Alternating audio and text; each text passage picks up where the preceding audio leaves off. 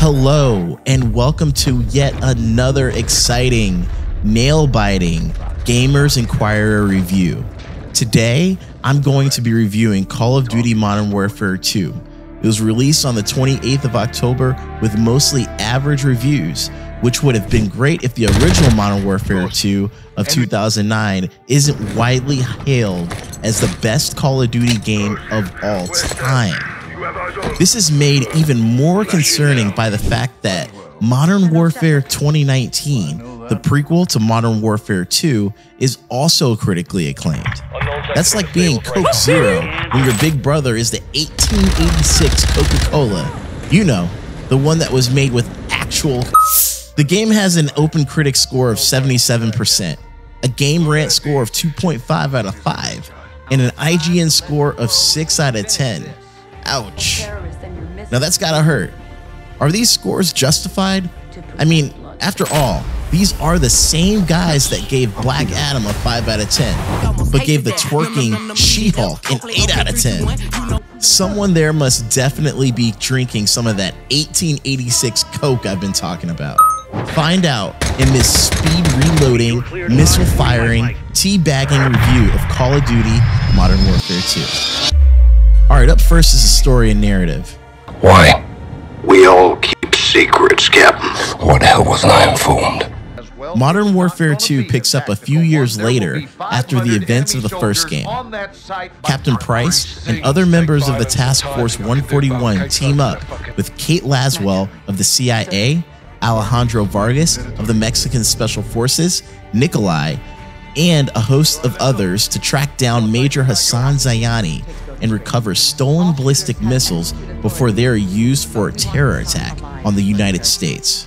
There's also a bit of a storyline on General Shepard's betrayal and an obligatory post-credit scene which seems to get the ball rolling for Modern Warfare 3. Modern Warfare 2's storyline is the standard military action-adventure tale we've come to expect from the Call of Duty franchise.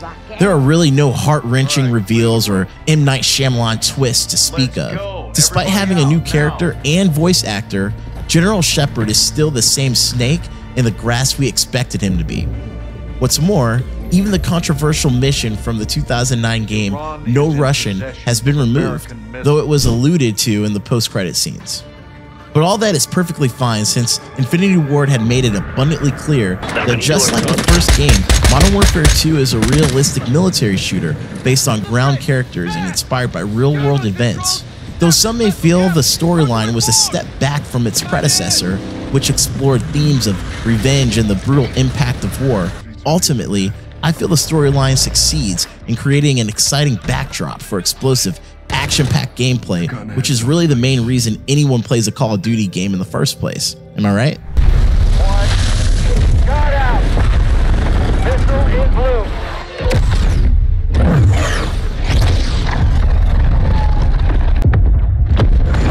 Alright, let's talk gameplay. Modern Warfare 2 also features the standard run-and-gun gameplay with the helping of stealth sequences, which we've come to expect from the franchise. Just like in the first game, there are some innovative additions in certain levels of the game.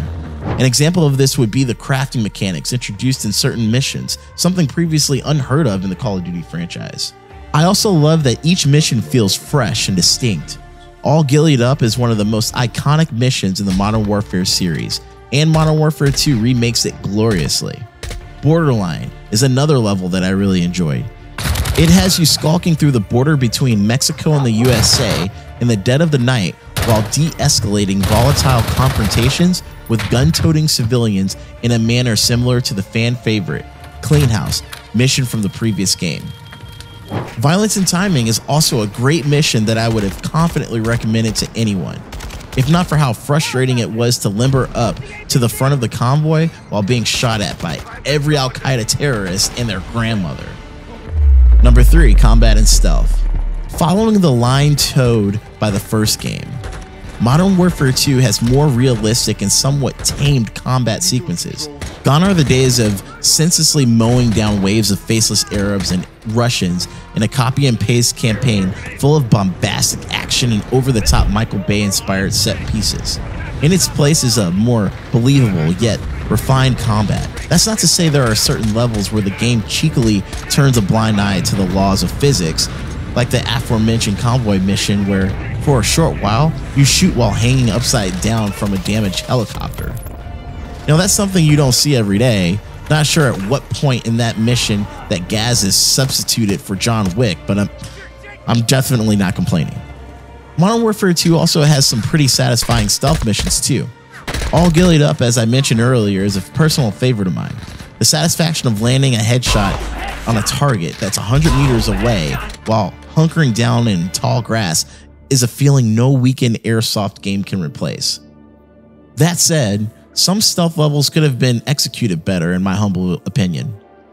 Alone was a mission with lots of great possibilities, trapped in Los Alamos, Mexico, while being hunted down by Shadow Company, had mouth-watering prospects and featured some innovative game designs.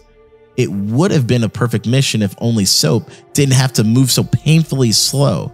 I mean, seriously, I've seen GTA loading screens that move faster than that guy. Alright, next up is graphics and sound design. As with other Call of Duty games, the graphics in Modern Warfare 2 is gorgeous. I mean, just look at it. The dry, scorching landscapes of Mexico and radiant vistas of Amsterdam, each location was designed to perfection. The character designs also got a noticeable boost. Captain Price looked just as incredible as he did in the prequel. His iconic mutton chops have become so recognizable that they can only be rivaled by Super Mario's mustache.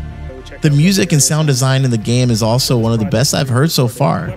The explosive rattling sounds of Modern Warfare 2's extensive assortment of firearms were simply breathtaking. From the deafening bangs of frag grenades to the subtle clanging noise of empty shell casings as they touched the ground, every sound I heard during my 8-hour playthrough had a way of immersing me deeper and deeper into the game, and I loved it.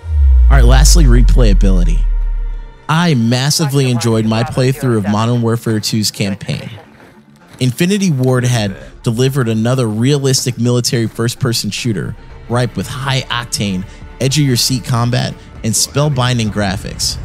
Therefore, I would say the game's campaign has a high level of replayability, especially on a higher difficulty. I'll definitely be revisiting the game on Veteran as soon as I'm done giving its multiplayer a go. Despite a linear storyline, a handful of inevitable bugs, and some annoying mission designs, Modern Warfare 2 is a solid entry into the Modern Warfare subgenre. The pacing of the game was great, and combat was so immersive that at times I felt like a full-fledged member of Task Force 141. I left my roughly 8 hours playthrough with a satisfactory feeling of shell shock and an unquenchable desire to dive right back into the action. Therefore, I'm going to go ahead and give this game 4 stars. It's a great game for Call of Duty veterans and noobs alike. Do you agree or disagree with my review? Let me know what you think in the comments.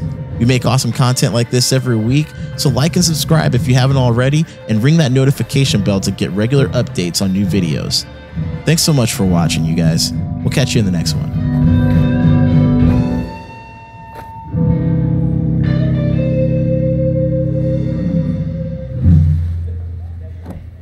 Who is he? Makarov.